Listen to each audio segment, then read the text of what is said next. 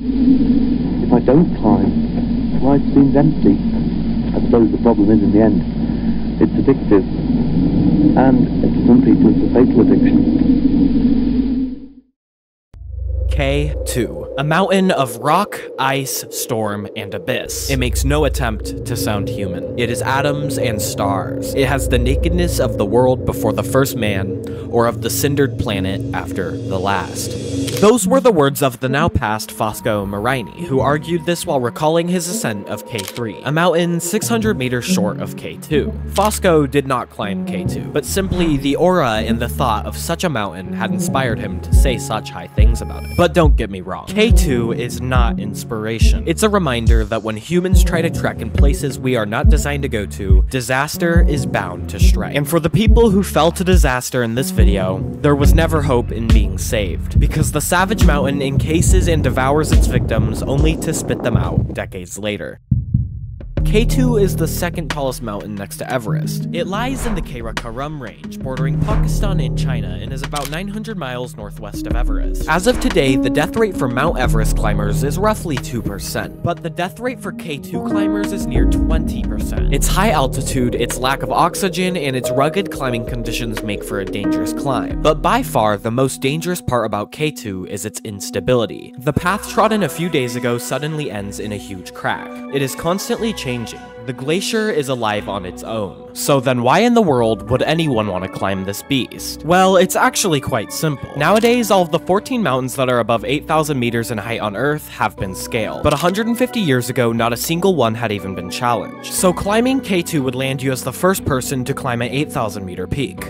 But the real danger of K2 was realized very quickly in 1902 when a team of 7 began the very first attempt to seriously climb the mountain. It eventually ended up taking the team 5 serious and expensive attempts to reach a peak of 6,525 meters. And after 68 days on K2, with a combination of questionable physical training among the members, personality conflicts, and poor weather conditions, the team was unlucky and failed to summit the peak. Humans had got their first taste of K2, but the disasters that would occur later into the 1900s would prove the true danger of K2, a mountain that was about to claim its first victims.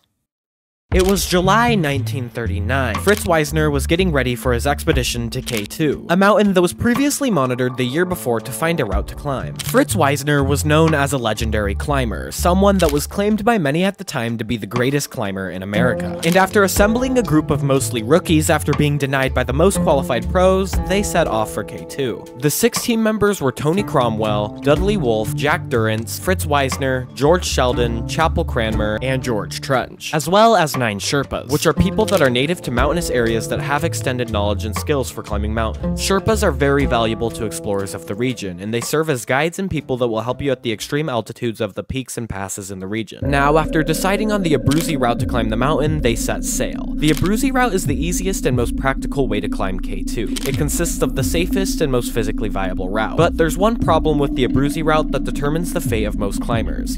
It's the section near the top of the mountain called the bottleneck. The bottleneck is a narrow vertical crevice which is overhung by a column of glacial ice. It is located only 400 meters below the summit, and climbers have to traverse about 100 meters exposed to hanging glacial ice to pass it. And as I mentioned, the unstable nature of K2 calls for lots of heavy falling blocks of solid ice all the time. So with this in mind, most expeditions from now on would follow the Abruzzi Spur. And after getting to K2, the team was in very high spirits and started climbing up the almost 9 base camps of the mountain. Wiesner instantly saw himself as the lead and began as a lead climber and organizational leader pretty much the entire time. Up until base camp 4, this was not a problem, but the distance between Wiesner and the rest of the group continued to farthen as the rest of the group could not keep up, and no one down below seemed to be able to be in charge of coordination. Even the better climbers such as Cranmer were seriously ill, and the other great climber Durrance was significantly hindered due to not having proper boots. As they approached camp 4, the climb got harder. Between camp 4 and 6, the Abruzzi Ridge begins to sharpen and steepen with high risk of rockfall, and unfortunately, in K2's nature, it is very exposed to heavy storms. And unfortunately for Wiesner's team, they were hit directly off the bat with a big snowstorm near Camp 4. With no progress being made in the -3-degree storm, Cromwell and Sheldon had to be sent down for injuries. Things were looking very grim at this point. However, Wiesner and the Sherpas had made significant progress tying rope higher up and pulling the rest of the group above multiple cliffs, landing the group all the way up near the base camp of the Black Tower. The others were astonished by the progress higher up on the mountain. They had worried that the team would not work at all, but they were very excited to see the progress of the others still going strong. But at this point, there was a serious organizational problem. Wisner, Wolf, and Pasang Lama, one of the elite Sherpas, were up at 7,700 meters getting ready for the bottleneck, believing that the others were sending supplies up to the high camps to support them. But down at the lower camps, it's not clear that they understood or really grasped the situation. But even with the lack of confidence in having supplies, Wisner, Wolf, and Pasang Lama trekked forward confident of success. The weather was perfect, but it seemed Wolf was having troubles, and it was clear he could go on no further. So he descended to the nearest base camp 8 to wait his support. Wisner and Pasang Lama reached a point of decision. They had reached the bottleneck. They had to decide between traversing the bottleneck and be exposed to the falling ice or to take an alternate rocky climb that would ultimately be safer with the current conditions, but a climb that Pasang Lama would have a very high difficulty doing. Wisner ultimately decided on the rock climb, and they climbed rocks at an unprecedented difficulty for 9 hours straight trekking for the summit. It was now almost sunset on the top of K2, and Wisner and Pasang Lama were only 240 meters away from the summit. They were so close,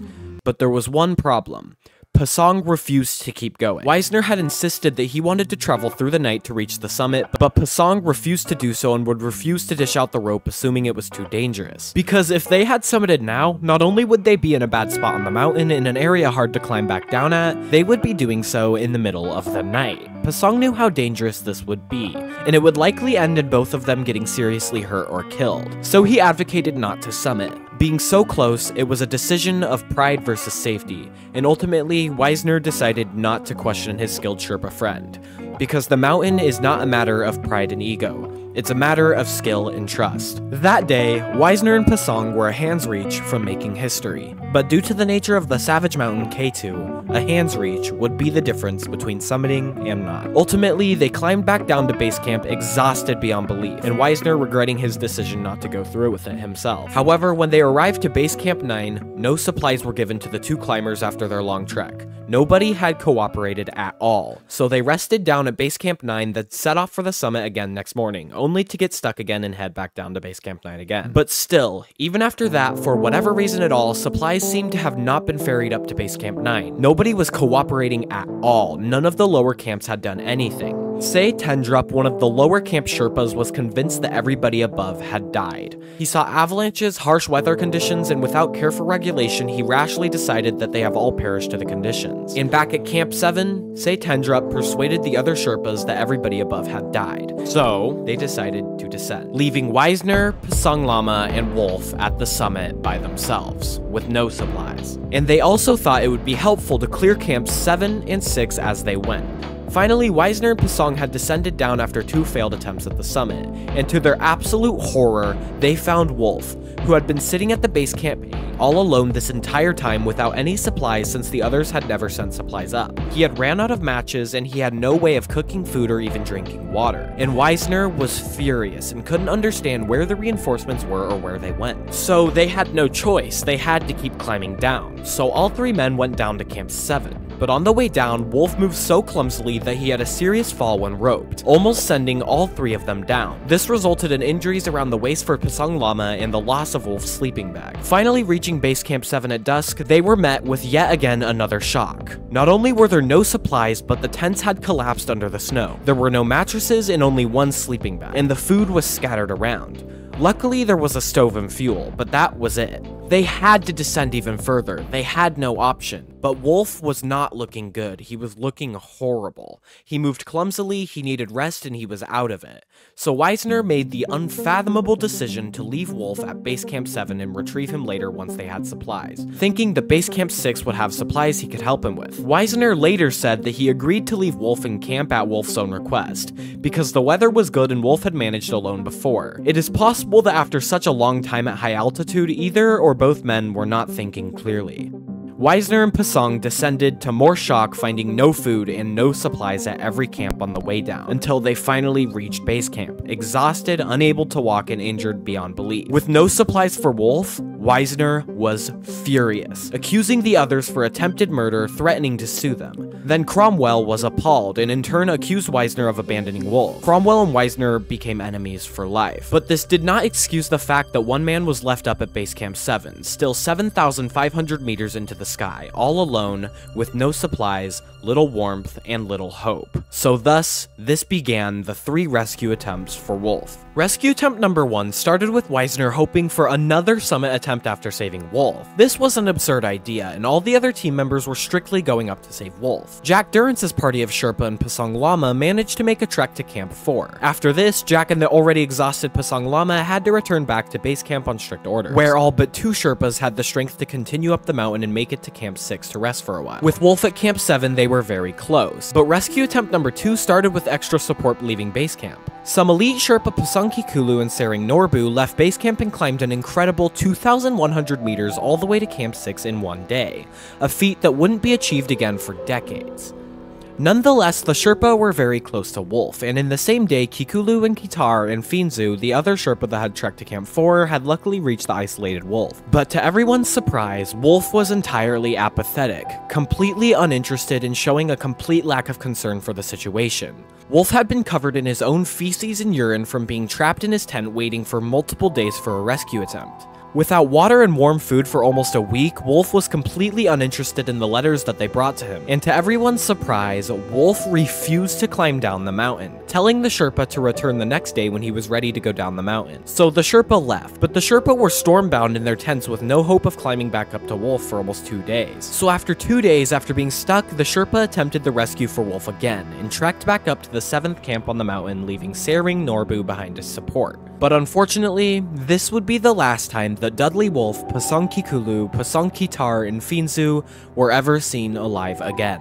Norbu, the last Sherpa left at Camp 6, would wait a few days before descending the mountain to relay the information of all men being gone. But Wisner had thought that the Sherpa men were very capable. He was certain that they didn't perish only at Camp 7. But at this point, no one in the team had any level of physical capability left, and certainly not enough to trek all the way up to Camp 7 from the base anymore. Everybody was exhausted, but nonetheless they attempted a 3rd rescue, in which they had made it to Camp 2 where a storm would blow in and last an entire week straight, where they would be completely blocked in on the mountain. And after a week of no information, Wolf and the 3 Sherpa rescuers were all dead, atop the mountain of K2 forever.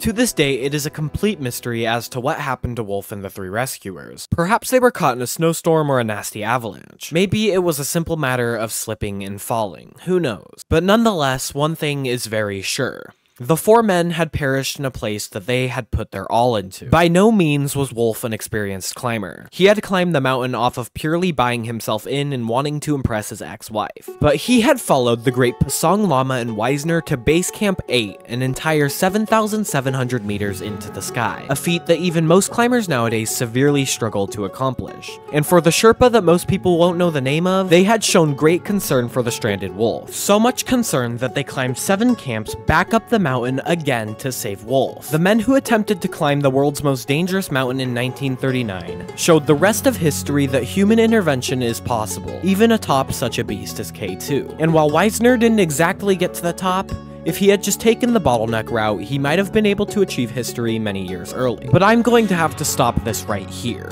because while the story of Wisner and his group atop K2 is one that should be remembered, it is not by any means a standout or particularly isolated case of tragedy among K2. K2 is a relentless beast that treats all members with similar dread. There are a plethora of tragic events among the K2 timeline that all deserve respect due, for all those people that have put their life into this mountain. But there are a few cases of true and utmost tragedy, cases that truly do stand out among the timeline of events. Fast forward an entire 47 years since the 1939 disaster, and a lot has happened. A French team in 1954 completed the first summit with a relatively safe ascent, and K2 had gained a lot of attention in the coming years after it was first summited. Some other teams had actually summited K2 from other routes and sides of the mountains, which was previously unheard of. And while some casualties had ultimately happened throughout the years, K2 was a relatively quiet mountain. So in 1986, in the summer season from June 21st to August 10th, it felt like a relatively normal season to summit K2. K2. But akin to the disaster of 1939, normal would be the last thing K2 is capable of. In 1986, the government of Pakistan granted an unprecedented number of climbing permits for K2, allowing almost 66 people to attempt to summit K2 that summer. Since K2 had been active in the past few decades, a lot of the routes had been climbed by many different teams hoping to put their name on the mountain's history. But by far the most coveted prize on K2 this year was its unclimbed South Pillar, known as the last great problem that was nicknamed the Magic Line. The Magic Line demanded more steep technical climbing at high altitude, more than anything previously done at the time. There were an entire 10 teams attempting K2 that summer. One of the teams that year was an American expedition under the leadership of John Smolich. On June 21st, John Smolich and his partner Alan Pennington were climbing an easy approach gully at the base of the route. When far above them, they noticed that the sun had loosened a truck-sized rock from the ice, sending it careening down the mountainside, striking the very top of the gully they were climbing. And as soon as it struck, a 15-foot deep fracture line shot across the low-angle slope, triggering a massive avalanche that engulfed both men in seconds. Climbers who witnessed the slide moved quickly and located and dug out Pennington, but it was unfortunately not in time to save his life. Alan had been taken by the mountain. Smolich's body, still buried under tons of avalanche debris, was completely unfindable and too dangerous to look for. Smolich was never found. The surviving members of this American team called off their climb and went home. But the other expeditions on the mountain regarded the tragedy just as a freak accident, simply a matter of being in the wrong place at the wrong time, and didn't call off their expensive climb to K2. So just 2 days later, on June 23rd, Maria Brego and Josema Casimiro, and 4 members of a French-Polish expedition, Maurice Berard and Lillian Berard, Wanda Rukiewicz and Michael Parmentier, reached the summit of K2 via the Abruzzi Spur. Rukiewicz and Lillian Berard thereby became the first women to stand on top of K2 in history, and they did so without even using bottled oxygen. This was history, however, their celebration would be cut short when they were forced by darkness to bivouac high on the summit pyramid. Bivouacking happens when you're forced to make a temporary camp without shelter. It's essentially just finding the best spot to lay down your sleeping bag right where you are. But for this team, they were atop the world's most dangerous mountain.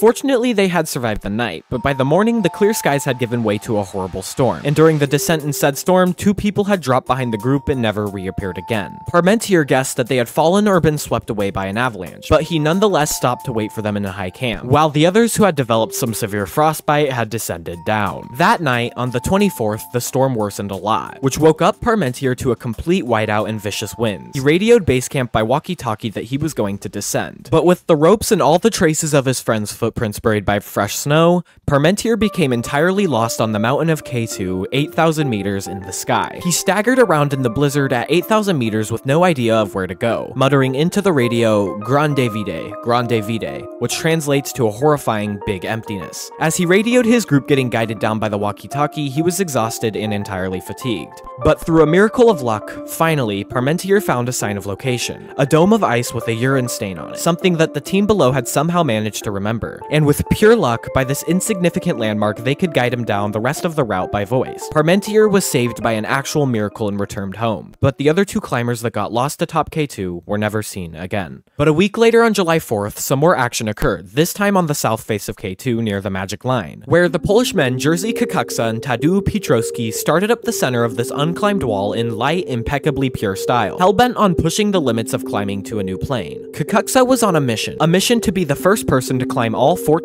8,000 meter peaks in the world, but he was in a race with Messner, another man who was just as hellbent on getting to the 14 peaks title first. Just before sunset on July 8th, after a lot of extreme technical climbing in 4 rough forced bivouac situations, Krakauer and Piotrowski struggled to the summit in a howling storm. They immediately began to descend the Abruzzi Spur. However, Piotrowski had unstable gear because of his frostbite that made it hard for him to put on his gear correctly. Ultimately, this led to him stumbling due to lack of gear control, and in an attempt to stay upright, he wrenched his ice axe out of his hands, and he was soon hurtling down the steepening slope, out of control, and Krakauer could do nothing but watch helplessly as his partner bounced off some rocks and disappeared into the clouds. By now, the summer's death toll was beginning to make some of the climbers on the mountain hesitate climbing, but for many, the lure of the summit proved stronger.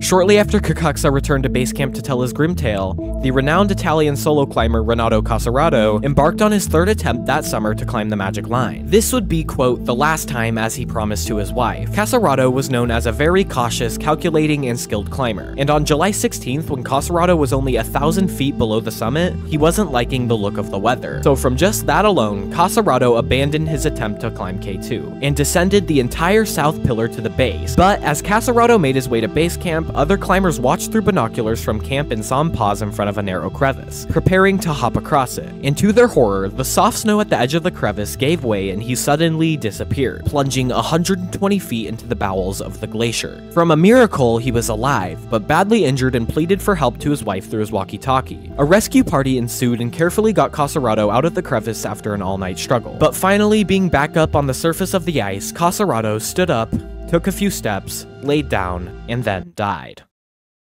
Roughly a week later, a team entered the range to attempt K2, a team that had no interest in climbing K2 in a rough or new way. The Koreans cared little about how they managed to get to the top, as long as they did it, and being nationally sponsored by South Korea, they used everything they could. They hired 450 porters to haul a small mountain of gear and supplies to base camp, and then methodically proceeded to string miles of fixed rope and chain of well-stocked camps up the Abruzzi Spur. Late in the day of August 3rd, in perfect weather, 3 of the Koreans reached the summit using bottled oxygen, and after starting their descent back down the mountain, they were overtaken by 2 exhausted Polish and a Czech who were using siege tactics and no oxygen to climb the magic line. After watching them pass, they realized that the men who had passed them had just succeeded in making the first ascent of the coveted magic line. So, in nature of being so close to each other, both parties descended together into the night. And as they descended into the night, a famous Polish alpinist had his attention dullied by hypoxia and fatigue, and accidentally fell off the end of a fixed rope into the dark, marking the 7th casualty of the season. The next day, Muhammad Ali, a Pakistani porter ferrying loads near the base of the mountain, became victim number 8 after he was hit by a falling rock.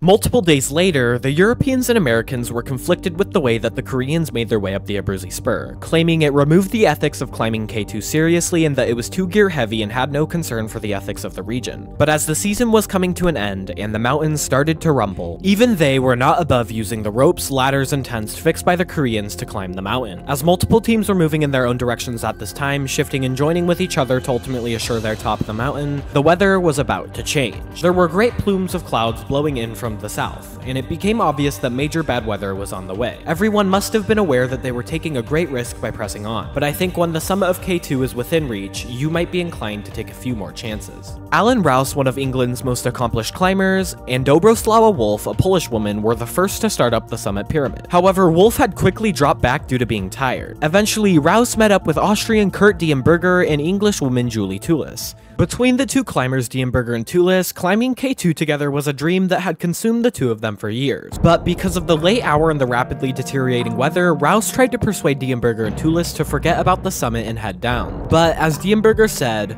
"I was convinced it was better to finally try it after all these years." And Julie too said, "Yes, I think we should go on. There was a risk, but climbing is about justifiable risks." At 7 p.m. when Diemberger and Tullis got to the summit, that risk appeared to have been justified. They hugged each other and Tullis yelled, "Kurt, our dream is finally fulfilled. K2 is now ours." However, almost immediately after leaving the summit, Tullis, who was above Diemberger, slipped. For a fraction of a second, I thought I could hold us, but then we both started sliding down the steep slope, which led to a huge ice cliff. I thought, my god, this is it, this is the end. They had reminded themselves of the many people who had died in the weeks prior to them, and they both thought, the same thing. The same thing is happening to us. But somehow, miraculously, they managed to stop before shooting over the edge of the ice cliff. They had been saved. But fearing another fall in the dark, instead of continuing down, they simply hacked out a shallow hollow in the snow and spent the remainder of the night there, at 8,200 meters on the top of K2, shivering together in the open snow. They survived the night, but in the morning the storm was upon them. Tullis had developed frostbite on her nose and fingers, and she was having problems with her eyesight, possibly indicating cerebral edema. But they had survived the night, so they trekked down the mountain. And by noon, when they reached the tents of Camp 4 in the company of their 5 fellow climbers, they thought the worst was behind them. And as the day progressed, the storm worsened, generating insane amounts of snow, winds in excess of 100 miles per hour, and sub-zero temperatures.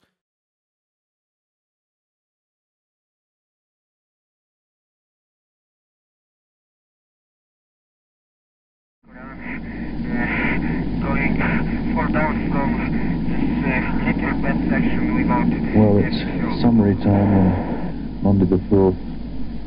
Alan, Maruk are now on the mountain. on the 6th day. Kurt and Julie are on the mountain to the 7th. I honestly don't know where the 3 Austrians, how long they've been there, but what I do know is that the 3 Austrians have spent 4 nights above 8,000 metres, and my doubts and worries over the next couple of days for the fate of the 7 up there are just enormous. The tent Diemberger and Tullis were in had collapsed under the brunt of the storm, so they crowded into Rouse and Wolf's tent. But unfortunately, due to the nature of the storm, sometime during the night of August 6th, while the storm continued to build, the combined effects of the cold, the altitude, Tullis's fall, and the forced overnight stay atop of the mountain, it had all caught up to her, and she died. In the morning, when Diemberger learned of her death, he was devastated. But later that day, furthermore, the 6 survivors used up the last of both their food and fuel. They could no longer melt snow for water or eat any food. Now they were forced to descend over the next 3 days in the storm. And as their blood thickened and their strength drained away, they started to go out of it. We reached the stage where it is hard to tell dreams from reality. Diemberger, drifting in and out of bizarre hallucinations, watched Rouse go downhill much faster than the rest of them and sink into a state of constant delirium. Rouse recalls that Diemberger could speak only of water, but there wasn't any, not even a drop, and the snow they were trying to eat was so cold and dry it barely melted in their mouths. And on the morning of August 10th, after 5 days of non-stop storm, the temperature dropped to minus 20 degrees Fahrenheit, and the wind continued to blow as hard as ever. But luckily, the snow had stopped falling and the sky had cleared. And those who were able to still think clearly realized that if they didn't make their move right then and there, they weren't going to have enough strength left to make a move at all. So everyone in the group but Rouse had left to base camp, because there was no chance of getting Rouse down the mountain, not in his comatose state. So they made Rouse as comfortable as they possibly could to ease his worry, and left him in his tent. Nobody would have any hope of ever seeing Rouse ever again. But in the current state on K2, it was now a case of every man for himself. Within just a few hundred feet of leaving camp, 2 of the members, Weiser and Amitzer, collapsed from the effort of struggling through the waist-deep snow. We tried in vain to stir them, says Diemberger. Only Amitzer reacted at all. Weakly, he murmured that he couldn't see anything. Weiser and Amitzer were left where they laid.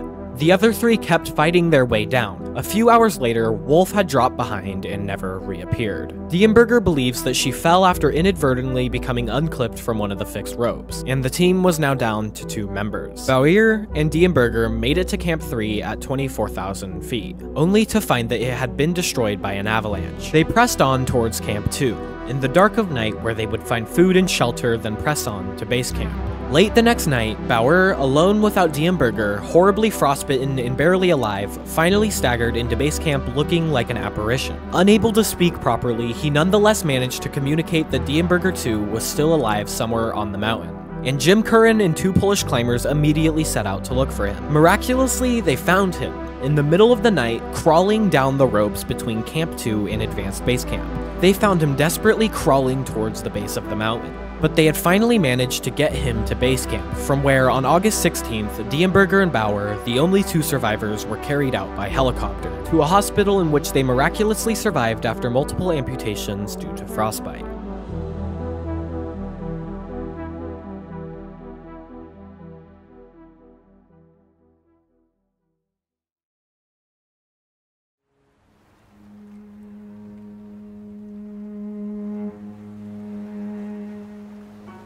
The Gilkey Memorial is a collection of all of the people who have passed on K2 throughout its history. When Art Gilkey's team gathered stones together to honor their heroic friend's death by avalanche in 1953, a morbid tradition was started. Now, all of the people that have passed due to varying things on K2 lay near the Gilkey Memorial. And to keep the campsite sanitary and clean, climbers started to use the Gilkey Memorial as a place to dispose of all the fingers, bones, arms, legs, heads, and bodies found in the glacial melt. In their eyes, burying these scraps of body was better and felt more respectful than leaving it to the ravens. Climbers that attempt K2 visit the Gilkey Memorial before they climb to remind themselves of what they are getting themselves into. On cold days, it is quiet, and on hot days, the mound of rocks stew with the scent of defrosting flesh, and that odor clings to the climbers' and mourners' hair and clothing. The memorial acts as a barbaric reminder that climbing K2 is no joke, and that corpses rarely make it down the mountain in one piece. Gilkey and the 90 others that lay here peacefully today were all intense stories of struggle, perseverance, heroism, hard work, passion, and death. Some more remembered than others, and some forgotten as easily as they disappeared. But nonetheless, the people who died and the people who survived lay as an example of collective effort. They lay as an example of true and utter perseverance in the face of a beast. They lay as an example of pushing limits of discovery just a little bit further. And they will continue to push them. But K2 won't change for us, because K2 is not a savage mountain any more than Everest is a killer peak. K2 is an inert mass of rock, ice, storm, and snow. As you watch this video, the winds will howl around the Abruzzi Ridge. The crevices and glaciers will crack and shift, and the mountain will be choked by its own debris. But K2 for now is harmless, for nobody is there. But humans, as ambitious as they are fallible, will return to K2's bleak and harsh abyss with their own self-imposed challenges. And all I do is pray that they heed the mountain's history.